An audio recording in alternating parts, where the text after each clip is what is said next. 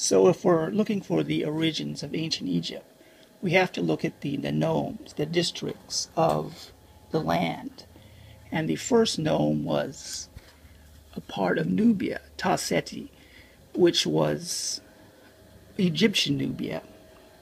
And that was near the part of the Nile, as the Nile flowed from the south to the north. That was the first part of Egypt that met the Nile. And that area, by Egyptian tradition, was the place where dynastic Egypt arose, where basically the early Egyptian civilization, the pre-dynastic and the proto-dynastic Egyptian civilization arose according to ancient Egyptian tradition and the tradition of other peoples who wrote about Egypt. And we find that also in the archaeological record. You have the early pre-dynastic sites of Clistal and Nakada, both in the first nome, the Nubia, in Egyptian Nubia. So that's where that was part of Upper Egypt, the southern part of Egypt, Upper Egypt, and it was that part of Egypt where the founder of Egypt came from. You know, he was a king. He was sometimes called the Scorpion King, which might be the same as Narmer and Menes, or he was also given a divine name, Herahuti. He was equated with Horus, the falcon god, and he was the one who united the two lands, Upper and Lower Egypt. But he was from southern Egypt, from Upper Egypt, in the area of the archaeological. Well, he would likely have come from that area around Clistal and Nakada in Egyptian Nubia. So now if we look, of course, through Egyptian history, it was one of the longest civilizations in ancient times in terms of its continuity and longevity.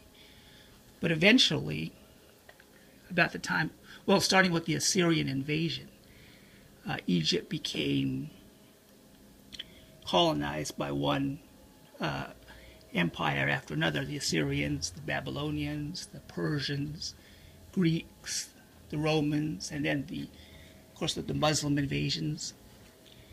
And during that time, Egypt, of course, there was a lot of movement of people into Egypt, especially into Lower Egypt, the northern part of Egypt, which was a very important trade center for the Mediterranean. And sometimes you'll get the argument that, well, if you look at modern Egyptians, that, for example, the Copts, the modern Egyptians mostly speak Arabic. That was due to the Arab invasions during the Muslim period. And some people claim that there wasn't a lot of Arabs that migrated to Egypt.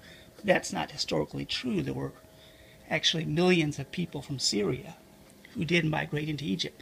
But there was still there was still a population of people in Egypt that spoke Coptic, which is related to ancient Egyptian. Now, but of course the Coptic peoples, they tend to resemble the people who they live by. For example, the Copts in Egyptian Nubia or in northern Sudan, they resemble the local people there. While the Copts in Lower Egypt, in places like Alexandria, which was a town founded by the Greeks, they resemble people in Lower Egypt, in that area, where there was a lot of, it was a very cosmopolitan area, and there was basically, from the Christian times with the Byzantine Church, there was a lot of intermixing. So you have this gradient of appearances. But history also tells us that during these invasions, the indigenous Egyptians tended to go southward toward Upper Egypt to escape and to basically make their last stand in that area. So that's one. It's basically in Upper Egypt now, especially in the rural areas, more isolated areas with the farming communities, because the Nile Valley civilization was, in particular the Egyptian civilization, was an agricultural one. So if you look at those isolated farming communities in Upper Egypt and Egyptian Nubia, that's where you can find the people who most closely resemble the ancient Egyptians.